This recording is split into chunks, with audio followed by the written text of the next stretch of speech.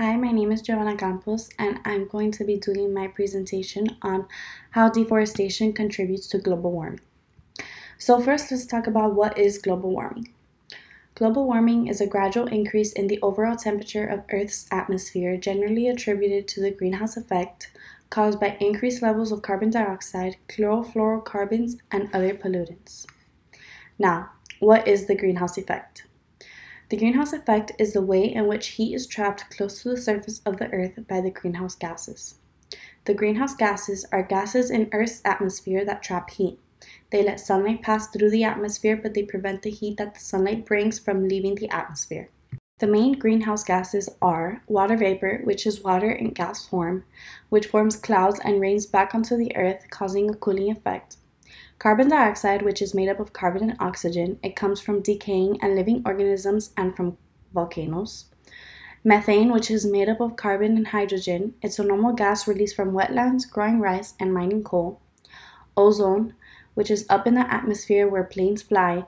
The ozone layer blocks the sun's radiation, which helps protect us from damaging rays. Nitrous oxide, which is a natural part of the nitrogen cycle, and chlorofluorocarbons, which are fluorinated gases that are not created in nature and they damage the protective ozone layer. Overall, greenhouse gases are a good thing. Without them, our planet would be too cold and life would not exist. But scientists are worried that human activities are adding too much of these gases into the atmosphere, which is not good for our planet. Now let's talk about deforestation. What is deforestation? Deforestation is the permanent removal of trees to make room for something besides forests. This can include clearing the land for agriculture or grazing, or using the timber for fuel, construction, or manufacturing. About 3.9 million square miles of forest have been lost due to deforestation. As you can see here, the original amount of forest cover is represented by the lighter green color, and the current forest cover is represented by the darker green. In places like Africa and Europe, you can see a gradual decrease in forest matter. Carbon dioxide emissions from deforestation exceeds that from all the world's trucks and cars. Conserving forests is critical because deforestation is a triple threat. 1. We lose our best weapon at keeping excess carbon out of the atmosphere.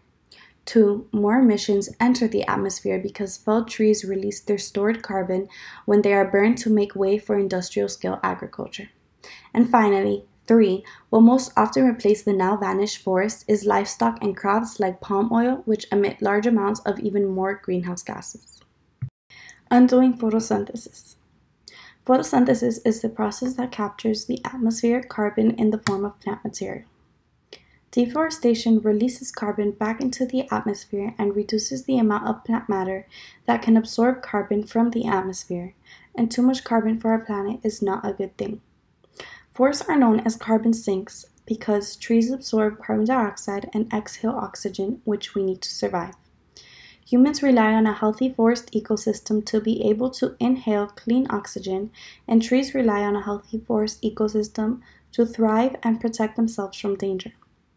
Not only is climate change impacting human health, but it is also affecting the ecosystem of our oceans and forests. Human-initiated deforestation contributes to climate change by reducing the number of trees that are available to soak up carbon dioxide. Deforestation not only impacts the trees that are being cut down, but also impacts the trees that are still alive by disrupting the network that is important for tree-to-tree communication, upsetting the balance of the ecosystem. Here on the left, you can see a natural relationship among the trees. They absorb the carbon dioxide and it travels down their trunks as carbon and gets distributed throughout their roots. On the right, after deforestation, there is insufficient carbon for surrounding trees to keep thriving. Now let's talk about some solutions to deforestation. Developing alternatives for deforestation can help decrease the need for tree clearing. For example, the desire to expand the amount of land used for agriculture is an appealing reason to deforest an area.